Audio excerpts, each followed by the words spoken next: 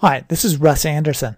In the first section of this tutorial, we used a mesh to block a texture extraction so that we could get a clean texture. In this section, we're going to show how to set up a little roto-mask to do the same thing. So let's go first to the perspective window, and we'll drop over into the add cards mode. And again, I'm going to just go and select a bunch of trackers that are on the section of the wall that I want to use. And now I'm going to go and create my card.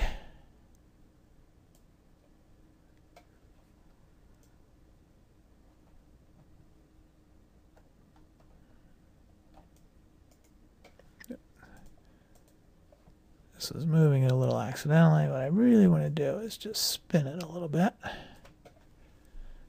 Okay. So let's bring up our texture panel. We've got a texture set up automatically since this file has been saved previously. So we'll run our texture extraction and see what we get for starters.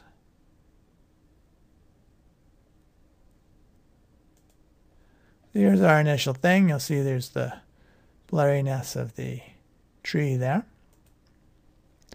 So now let's go over to the camera view and the roto panel, and we're ready to start setting up a roto mask to act as a blocker.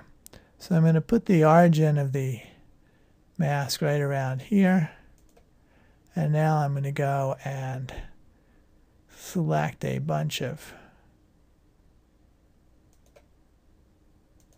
points here to use as the outline of our tree.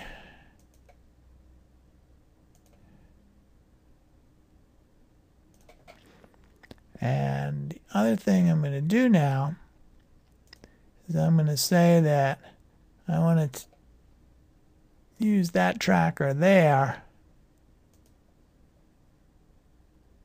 as the control point. I'm going to import that tracker's path into that control point. And when I do that, now that spline is going to track along with the tracker. Now when the tracker goes off screen, you'll see that the whole thing stops moving because it's no longer getting data about that tracker. So I'm just going to go over a bit more.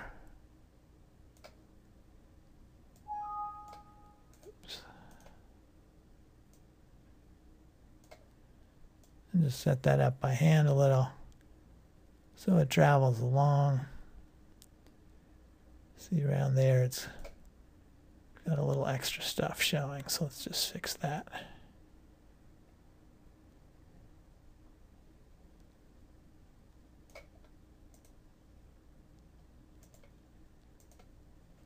So now we've got our mat is set up there,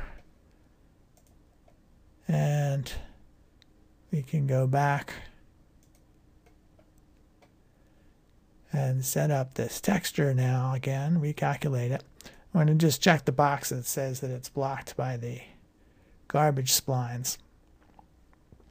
And now we can just rerun.